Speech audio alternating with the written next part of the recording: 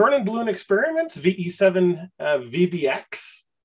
So pleased to present sort of our lessons learned and the fun that we had doing these experiments. Just a little bit about me, as Doug mentioned, I did acquire my amateur radio license at the age of 15 and currently work for Kenwood. But I just thought it was the coolest thing here that way back in 1993, I was in grade 12, going to high school here in PEI, and I managed to work JA1YKX. And quite pleased that, about 15 years later, I've actually had an opportunity to spend some time in the JA1YKX shack at our communication headquarters in Japan. So it's amazing sometimes. And I hope there's some younger folks that have a chance to view this presentation as well, but you just sometimes never know where this hobby is going to take you. And for me, I was fairly young, new to Calgary, and one of the very first people I met was Dave, VE6GAD, that just happened to live across Deerfoot from me. And he was doing regular truck runs into the interior BC. So he was my carrier pigeon for bringing care packages home or from home to me while I was going to school in Calgary. So again, just sometimes you just never know what may transpire. Got involved. We did a lot of fun mountaintop work in the interior BC here as well. This is Mount Baldy, just outside of Oliver. I got involved with a number of repeater projects, and then we also had a lot of fun on the local mountaintops here, doing VHF, UHF, HF contesting and maintaining, I said, repeaters on some of the nearby hills. But we wanted to try something a little bit different. And there's a gentleman here in the middle. His name is Al Norris, VE7MET, and short for meteorologist. Al was working at the Kelowna Weather Station. And it was a newly opened station just outside of by the airport. And he commented, on his access to weather balloons.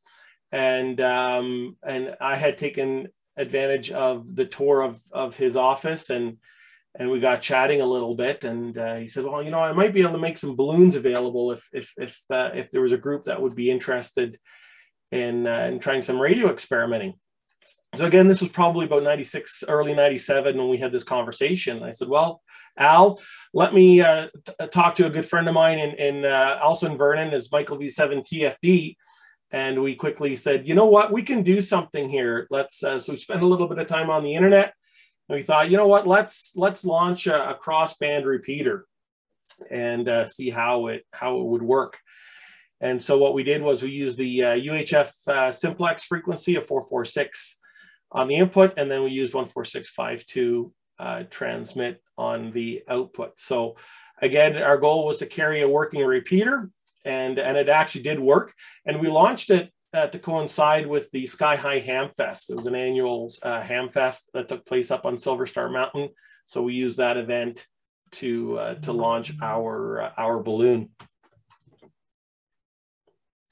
Excuse me here for a sec. So we did that, and then and this is probably something I would not recommend doing nowadays, but we very clearly marked on the box who the package belonged to. All right, so we had the VBX1, it's a harmless transmitter, North Okanagan Radio Amateur Club, put a $50 reward if found, and like I said, all sorts of other contact information on here as well. Just because we didn't know where this package was going to end up. And what we used was a very simple styrofoam cooler that you would got at the local grocery store. So most people, use it to cool down their 6 packs of beer, but we found it was the most lightweight container to launch our balloon package with. So again, we used some basic shielding, some aluminum foil. We wrapped up a dedicated receiver, dedicated transmitter. We had a basic repeater controller, some lithium D-cell batteries that were lightweight, and we set out to launch this package. This package was 4.5 pounds. So if you're curious on the weight of it at the time, 4.5 pounds. And you can see by this picture here that we just used for antennas, we just used quarter wave upside down antennas. So one dedicated for VHF, one dedicated for UHF. Of course, we all know how a quarter wave antenna radiates, typically at about 45 degrees. Usually when they're mounted vertically, they radiate up. And in this case with the balloon, we had the radiation pointing down. So in this shot here, we actually see one of our members that joined tonight here, Dave VE7GAD. Just as we let the our styrofoam cooler go, and we're watching it take off. What we found though with typical weather balloons is the payload lift wouldn't allow us to carry our package. So we actually ended up going with multiple balloons. And with the intent here that, you know, if a balloon was to pop, you know, we would hopefully have some lift remaining from the other balloon or two to help slow the descend rate back down to Earth. We weren't very bright on this first launch because if you think about it, these balloons probably expand to about 16 to 20 feet in diameter. So we figured as these balloons expanded, when one popped, the other two popped. So we had this, probably what I expected, this 4.5 pound styrofoam cooler to fall out of the sky at whatever speed it would fall. So we learned for future launches, but that's how we set it up. So we quite pleased at the time because we were able to work stations all over southern British Columbia, southern Alberta, and also into northern US. As this package was just a crossband repeater, we never did get it back. So we figure it's up in the hills somewhere. It drifted south, so you know could be southern British Columbia or northern United States. So that was our first experiment, and we thought it went over quite well. We had a great article that was published in the Canadian Amateur, and we'll have some references at the end of this presentation that speaks to this. We did hear a report from a gentleman, Lyle, in Utah, who said he had observed the strongest signal at 30 degrees, placing VBX roughly over Wyoming. After our VBX 2-3 launches, I do not feel that this was an accurate report. There's no way that the balloon would have traveled to Wyoming. So I think this was an exaggeration from an eager observer, but nonetheless, we did put it in the article because that's all we knew at the time. But yeah, just a great little write up here. One thing you'll find with any of the launches that we did, you know, I mentioned the first 3 folks that were involved, but there was, and I can't name everyone that was involved, but we probably had over the period of the 4 launches we did probably 20 to 30 amateurs that played one role or another in ensuring the success of these launches. So this is definitely not, you know, 1 or 2 people that did this. This involved many amateurs from 2 provinces, businesses that donated and supported. And like I said, the last thing I want to do is not acknowledge everyone that was involved, but I feel I may miss some, but again, just a wonderful contribution that we had. So VBX2 came up. So right after we did VBX1, Dale VE6CPK and Tino VE6SR, now known as VE7VBX, approached us and said, well, why don't you launch a balloon experiment and let's include GPS, let's include APRS. And we thought that was quite a brilliant idea. And so Tino, Dale, Walter, VE6ANI, Pat, just a bunch of folks in Alberta, Doug, VE6CID, donated GPS receiver at the time.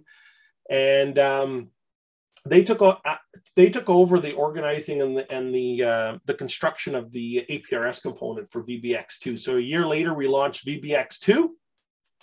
We estimated at the time it hit an elevation or achieved an elevation of about 104,000 feet.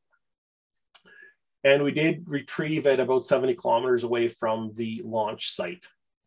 Here was an interesting note that James up in Edmonton sent out. We're up in Edmonton, and VE7 Barrie in Sherwood Park just picked up the APRS beacon. We got a full position report. And at 13:54, Brian, VE6 BCA is copying Vernon stations on 14652, approximately 512 kilometers away from Edmonton. So we knew at that point we had success, and we were quite pleased with our efforts.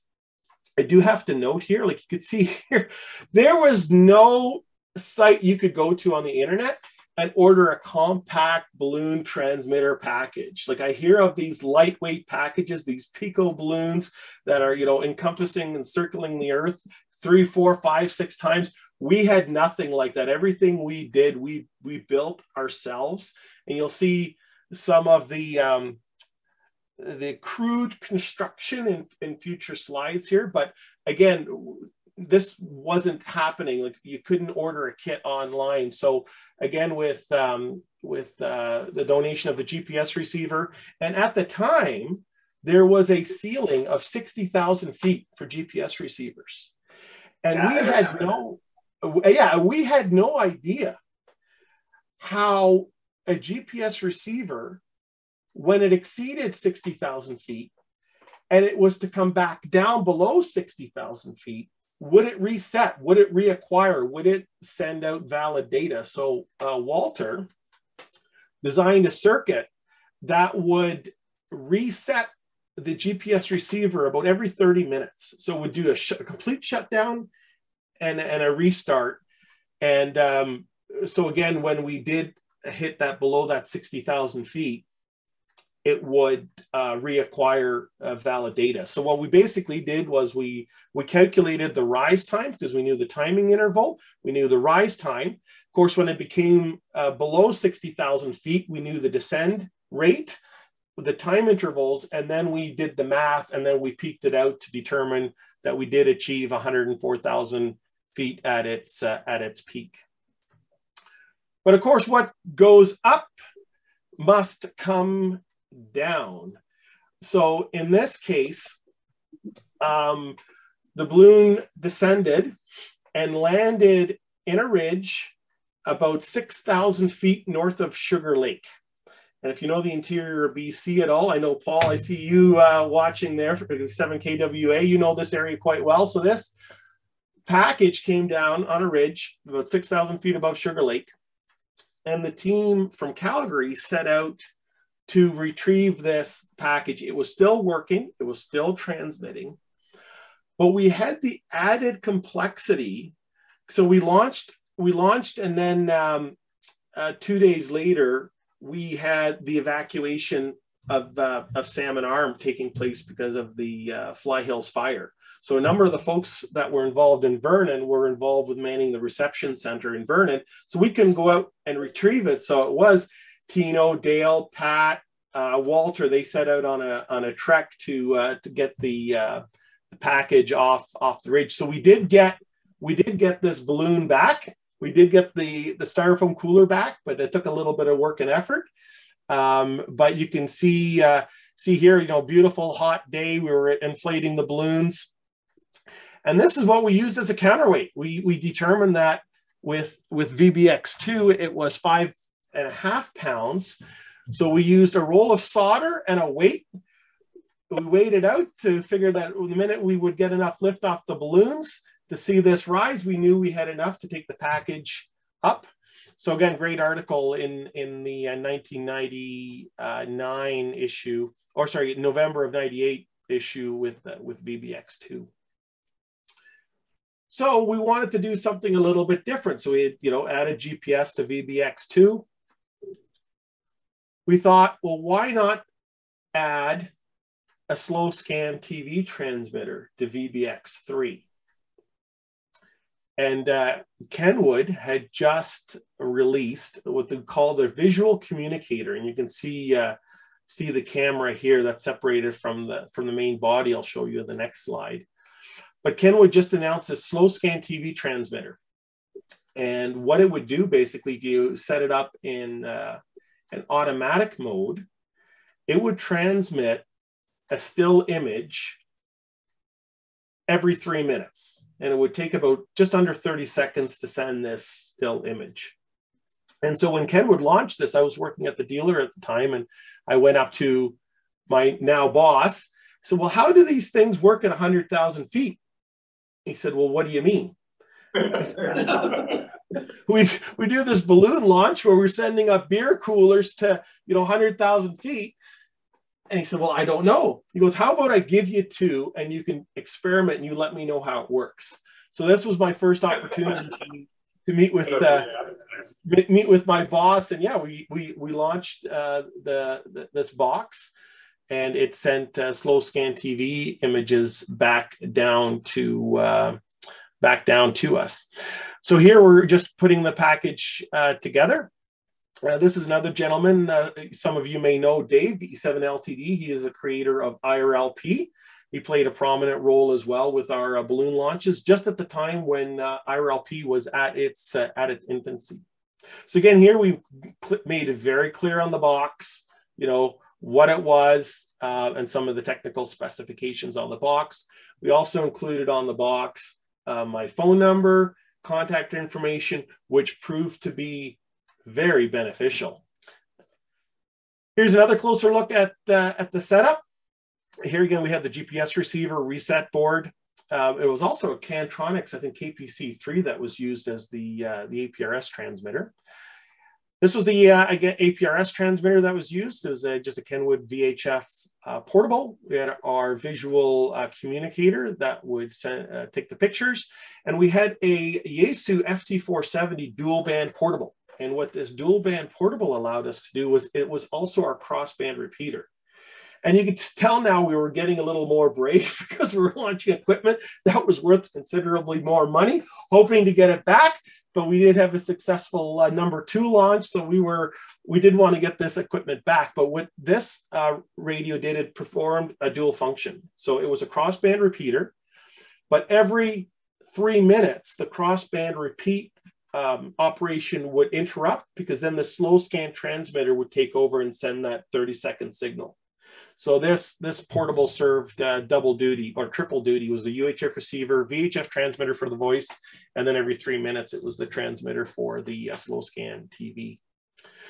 Here you can see the balloons getting ready to lift the package into the atmosphere, and we got smart now. So this balloon, for example, was only maybe about 8 feet above this one point. We had another balloon about 20 or 30 feet above that. And then we had this balloon, I think it was about 60 feet above that. So again, as the balloons expanded, we didn't want one to pop to bring the other two down.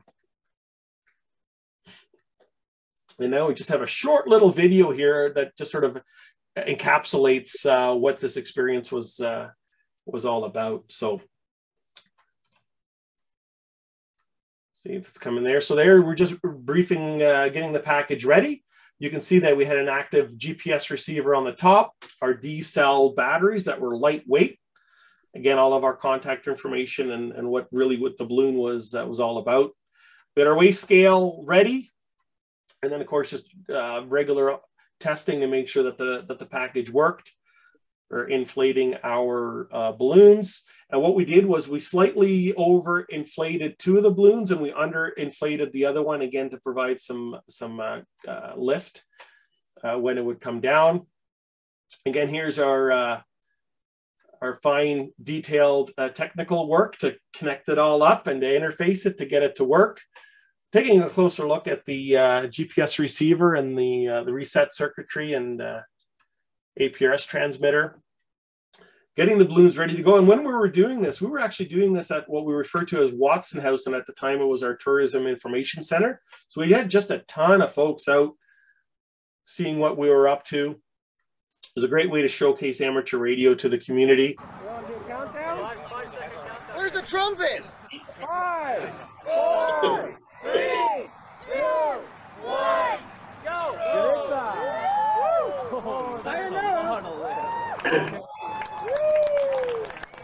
So Tina, just a thumbs up if you can hear that, okay? Yeah, sounds good. And that's what the slow scan TV transmission sounded like. No, it's still there. Yeah, but that's still there. There's the balloon information. And you have to... That's awesome. 5. So they're coming in. Didn't realize they were coming in direct through RBD. Like I said, I can turn all that off so it gets to be So we're decoding the slow scan TV coming in. VE7OHM Mike Alpha November in Vancouver. Receiving a broken between 0 and 3 estimates over. Roger, you're actually sounding not too bad into Vernon here at all. We're probably in around 45 to 48,000 feet.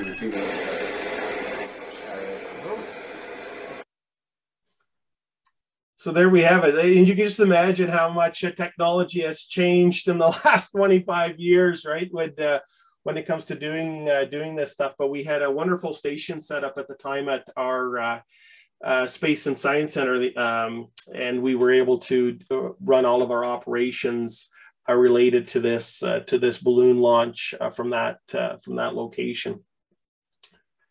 So obviously people want to see, well, what were the pictures like that we received? So here are some of the still images that we received from VBX. I think we figured this one went up to about 100,000 feet as well. So in the upper image to the left, you can clearly see our cadet camp, our military camp. Then you've got the upper middle. You're sort of looking at the upper end of what we refer to as Bella Vista and Okanagan Lake in the background. And then you can see as it gets up a little bit higher, a little bit more grainy. But you're looking at the lower middle and the lower right. You can actually see the curvature of the Earth. And way back, in 1999 when we were doing this, we thought this was something special, right? We were getting these images. We were using the crossband repeater. You heard that one exchange with a gentleman in Vancouver when we only had achieved about 45,000 feet at the time. We figured, we had obviously another 60,000 feet or so to go at that point in time. So we were pretty stoked about this. So anyway, so we've launched the balloon. We're paying attention to it. I think Dave was actually talking to Tino, and he said, okay, I've now lost the signal in Calgary. We don't hear it anymore. So we knew it was coming down. We were looking to retrieve the package. We actually had a couple of amateurs that came out of the trail area, and they had a Cessna 172. So, a few of us went up in a plane to see where, can we find where this balloon was coming down. We had a crew that went out from Vernon on land to see if they could track it down based on sort of the last known coordinates that we had at the time. And so we're looking for this, and we couldn't find the balloon. It was nowhere to be found from where we thought it had come down. And because you got to remember, VBX2, we had a very clear position of where it came down, north of Sugar Lake. The guys knew, it was within, I think, a kilometer of an active logging road, so a little bit of bushwhacking to get it. But we went out close, and we could not figure out why we could not find this balloon, even though we were very confident in the area that it went down on. But what we did not realize, that there was a gentleman that found it. And we only realized when we're driving around Kamloops, we were going up top of mountaintops trying to listen to the crossband repeater, but we had spent most of the afternoon outside of cell phone coverage.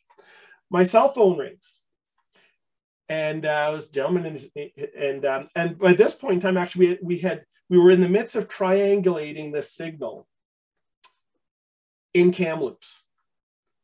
And we were getting ready to hone in, and all I could imagine was, did this come down on somebody's house? Did this come down on somebody's car? Did this come down on somebody's backyard? This 5.5 pound box, but my phone rings. And it says, hello. I said, hello. And he goes, hello, is this Wilfred? And I said, yes. And he goes, it's my Kamel. I'm calling from Kamloops. I have your package. And I'm like, excuse me?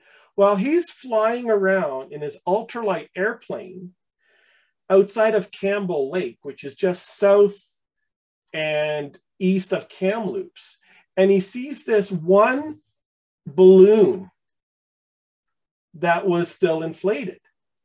And so he was recording this whole experience on his camera in his ultralight plane. So he lands and he picks up this package and he puts it in his ultralight and he flies it back to Kamloops. I say this because we thought we were close to where this balloon came down, but when we were in the area, we didn't hear anything. We didn't realize that somebody actually had picked up the package. And of course, the fact is all the contact information was on the cooler. He was able to call, but he had been calling all afternoon and we were out of cell phone coverage and he didn't leave a message. But anyway, we were quite pleased to be able to get the package, and like I said, quite a bit of a story there to get it back as well. So we didn't need to go into the wilds of the interior of BC. We had somebody in his ultralight airplane go pick this up for us. So it made for a very long day. You can see here, this is sort of the retrieval team in Kamloops at the Boston Pizza. And again, this is sort of a shot the next day. You know, obviously we had the remains of the popped balloon as well. And of course, we were extremely happy to be able to get the package back. But another cool thing that happened at this time was, again, you know, I mentioned Dave, who had created IRLP, and this is a write-up Tino did. And I thought it was very fitting because we were really trying to do something different. We were experimenting with balloons, but Dave Cameron also did something different this weekend. You know, they had about 6 nodes up and running for IRLP. And Calgary actually was one of the first cities to host one as well. First original connection was between Vernon and Vancouver, but this is the day he tested the reflector concept. And this is where you could tie all the nodes together. So Dave, what he was doing at the time was doing a live broadcast through his IRLP network to all the other nodes that were connected on what we were doing in Vernon, launching this balloon experiment. So I think, you know, like I said, Tino sort of encapsulated this as well, but we used this fledgling reflector network and used it as it was a media event, sort of putting ABC, NBC, and CBS all to shame. So again, Tino, I did have to include this in here because it really spoke to sort of, you know, some of the cool stuff that we were doing and the various folks that were involved, sort of, I would feel, on sort of the leading edge of some of the technology that was being developed. So again, just, you know, another write-up that we did here that just sort of spoke to you know, the technology that we had in the package and sort of the write-up. There's a lot of detail here. You know, we were using, you know, J-pole antennas at this point in time that were hanging from the balloon package, separated. But again, just how well it worked. But you have to think about this for a second. You know, line of sight, like what kind of coverage do you get with a balloon? So just to give you a comparison, so at an antenna at 50 feet, and you have to assume this is flat terrain. So you'll see some of these images. I'm referring to the interior of BC, but I think you'll know what I mean. So at 50 feet, you're looking at about a 16-kilometer radio horizon. At 500 feet, you're looking at about a 50-kilometer distance, a radio horizon. So that's about the distance from Vernon to Salmon. At 5,000 feet, you're looking at about 160-kilometer radio horizon. So that's like Vernon to just outside of Nelson, Castlegar area. But just imagine, right, when you're up to 100,000 feet, what does that look like? So at 100,000 feet, you have about a 750-kilometer radio horizon. So, you know, you're talking from, you know, you're launching a balloon from the southern interior here in the Okanagan. You know, you have coverage. You're talking to folks, you know, up towards the Prince Rupert area, Bonnyville, Edmonton, Barrhead, you know, out towards, you know, the edge of Saskatchewan into Montana, Idaho, Washington, and Oregon. And we did make contacts throughout this footprint. So imagine, right, what we could do at 100,000 feet, and just look at the footprint that you get from ISS when it goes over as well, right? It's pretty phenomenal. But what sort of grew out of this was also, you know, we had sort of worked with the folks up in Edmonton, and some of you may have had some familiarity or have heard of BEAR, but these were the balloon experiments that took place. A balloon experiment with amateur radio, BEAR, and they started these up in late 2000. even put a little Pooh Bear in their package. And, you know, they were able to do some really cool things. What was wonderful about their experiment out of Edmonton, the Discovery Channel actually featured what they had done up there. Very jealous, envious, because this, of course, is launching a balloon, you know, in the Edmonton area where you can actually drive to where it comes down. I think in one case they actually had to go into to a bit of a lake or whatever to retrieve it, but you know, obviously the train there is much friendlier to deal with than the interior of BC. I don't have material here on VBX4. We did a fourth launch, and Tino, you were involved with this, and they actually sent up a camcorder with this. But we learned with a camcorder that we didn't take into consideration the weight of the camcorder when we attached it or mounted it inside the cooler. So what it did was it flopped down. So all the camcorder recorded was the top of the clouds. We didn't see the curvature of the Earth that we were looking for. But it started to come down, and it went on its descend. We were looking at a very similar drop point as VBX2, which was north of Sugar Lake, but it actually came down just south of Rogers Pass.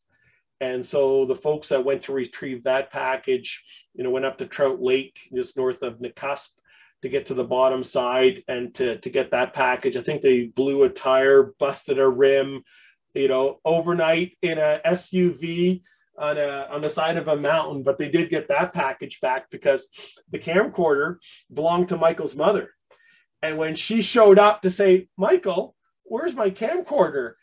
And he's like, "It's in the package that we just about let go." So anyway, there was a lot of motivated folks to get that package back, but we didn't really do up a write-up on that one. But that was VBX4 that took place in 2000, and that again sort of concluded what we had done at the time. So some great resources that we had in the Canadian Amateur that's really talked in great detail about the launches and the experimenting we were doing.